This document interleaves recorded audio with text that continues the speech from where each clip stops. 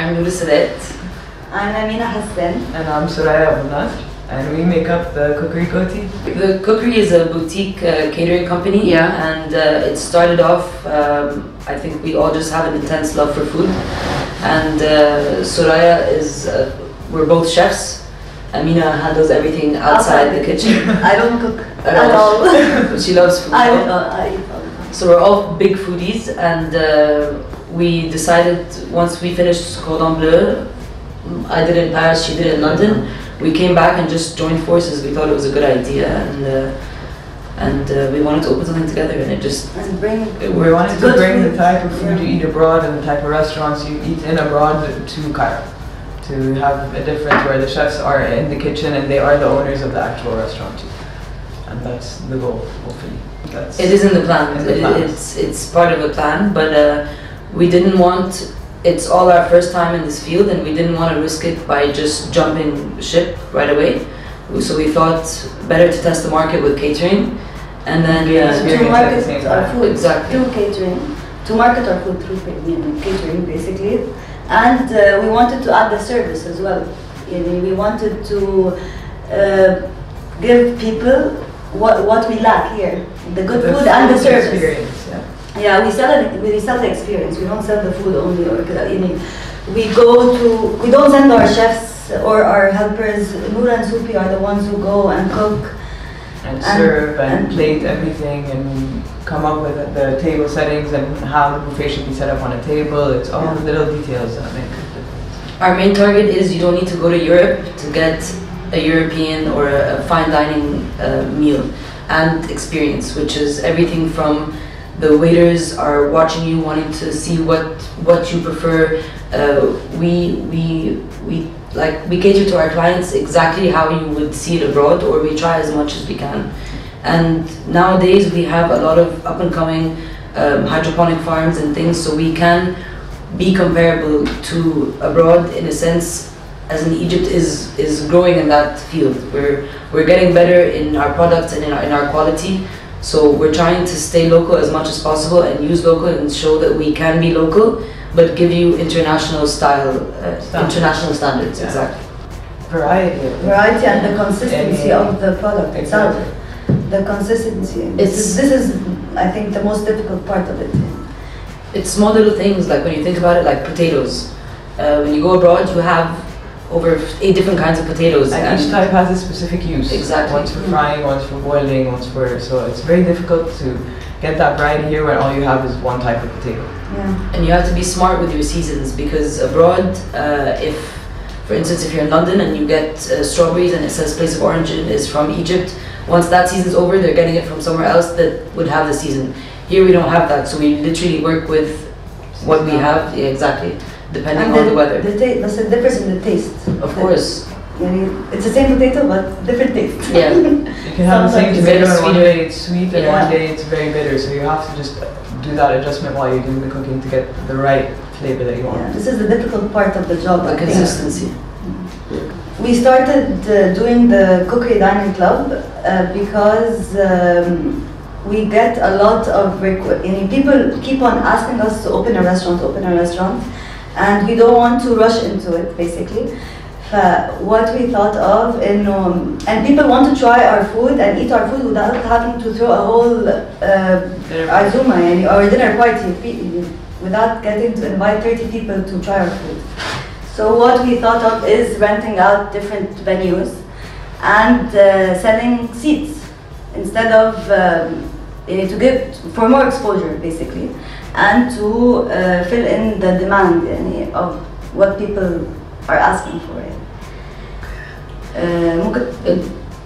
It basically, well, like she said, it did stem from that, and the whole point of it also is to, in Sahel we have a place open all summer, and we get people from all walks of, like in Egypt, so people from 6th of October, people from Maidi, people from Attamaya, everyone was asking us to open up a restaurant, so we figured for this year it'd be the Cookery Dining Club, which means we'd go all around Cairo in different areas to tackle each region, so that the people that wanted us in summer in 6th of October will get us there once. People that wanted us in Attamaya will get us there once. And as well as that, they're all themed so that it creates more of a fun atmosphere and a different setting for each single dinner that we do. So that way it's our last one was Winter Woodland, and it was in Ottomea Heights up by the fireplace. So it gave that cozy, warm feeling of winter, you know, a ski lodge style. The menu also reflects exactly. We started this last year actually. We started it in different venues to test this market. But the difference between last year and this year is with the themes. Yani each event has its own theme, from the invitation to the menu to the table setting to the whole decoration. So the music that's played throughout. Because we want to sell the experience more. This is our main aim. But this is what we're focusing on at the moment. Aside from the private events in private houses.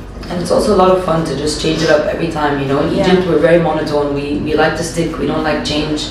And even though we are very traditional in cooking, we like to change it up, and we like to show that it's the fun in it, to try new recipes and to do different things every time. Meet new people. Yeah, meet new people. And what's also fun about these events, that instead of dining with your friends at home, you go to these areas, in these places, and always meet people you know that you haven't seen for a while, because they all share the same interests, they all love food. It brings people together. Yeah, exactly, it brings people together. But I think this is what makes it fun, basically. Yeah. It's mainly French and a bit of Italian. We try as much as possible, especially in our food, to do everything from scratch, including our pastas. We make our own dough for our ravioli with our own fillings, so it gives us more freedom to play around with different types of fillets. We always serve pastas. Sometimes it's a 4-course meal, sometimes it's family style where everything is shared, so it depends on the theme of the event what the menu comes out to be. We do everything to the desserts, but we have worked with other people before. We both graduated Diplôme de Cuisine, so our main focus is savory food. Yeah, and we do taban desserts, but we prefer cuisine. And we do certain desserts, but we don't venture into the very complicated things because we don't have the experience to carry them out or implement them correctly. So we stick to things we know how to do and the things we can do well, I think. So our next events are going to be Ma'ar Farms, Garden City Club, and hopefully we're looking at places in 6th of October. Yeah, different venues. Ottomea Heights again, because it was a big success, so people they want us back there, because we only cater for 50 people. So sometimes we need to do the same venue more than once. And no, I'm thinking of hypothetical. It's just hypothetical is things that you wouldn't. Well, I don't know. Hypothetical would be by the pyramids, at the Egyptian Museum, just places that probably our government would make it hard. As a restaurant. Yeah, yes, that would just be a gem for one night, you know, which would be a nice little an experience. The problem now is that the venues we serve we need to have a kitchen in the venue, but our aim is to not let this part stop us from throwing the same experience anywhere. At home. We eat at the office. No, funnily enough, funnily enough, chefs are known to have the worst eating habits, because you come back and there's no way I'm going to cook for myself after 14 hours. Something quick and easy and just noodles. They don't eat their food. Pasta. Unless we have to make your own dough for yourself. No. I eat their food. Yeah. All the way. Yeah, well, we always have. That's why I love the pasta. Yeah. Any way, shape or form, filling, without, with any sauce, plain even, I'll eat pasta. Yeah. And cook it. And they play around a lot with pasta, so it's I would we say have many. a couple. Yeah. But we had one for the summer that was quite the winner. A couple actually in the summer. The lamb and The sea bass. the sea bass and The filet for sure. Filet.